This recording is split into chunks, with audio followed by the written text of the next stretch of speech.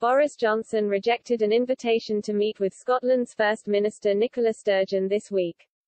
Express.co.uk asked readers whether he made the right decision, and the overwhelming majority stood by his choice. The Prime Minister has been touring Scotland's renewable energy farms this week, ahead of the COP26 summit due to take place in Glasgow on November 12.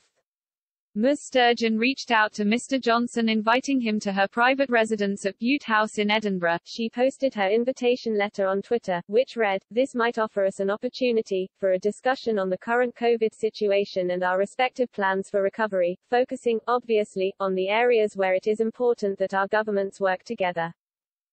In response, Boris politely declined and instead said, "I am keen to arrange an in-person meeting with you and the other First Ministers and Deputy First Minister to build on the constructive discussions we had earlier this summer."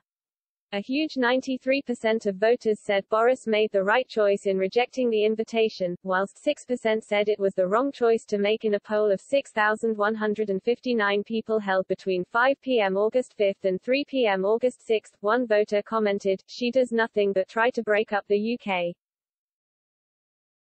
Another congratulated the Prime Minister, "Well done, Boris." 371 people said Boris should not have rejected Sturgeon's offer to meet in Scotland.